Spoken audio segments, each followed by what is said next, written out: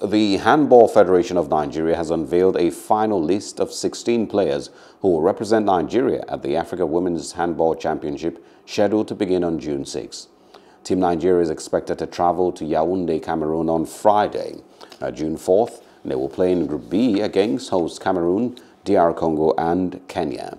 Leading coach Rafiu Salami's team is Benue Queen's left-back Dorothy Nya and Prudent Energy Handball Premier League 2020 best goalkeeper Tony Yusuf of Plateau Peacocks.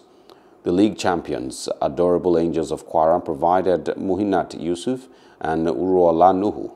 Edo Dynamo's Alaska Palang and Diana Salau also made the list.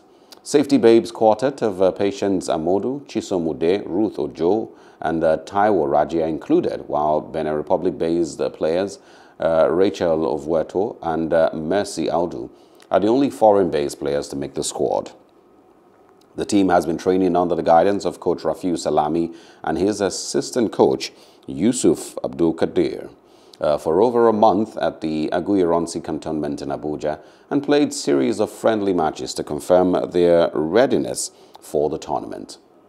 Hello, hope you enjoyed the news. Please do subscribe to our YouTube channel and don't forget to hit the notification button so you get notified about fresh news updates.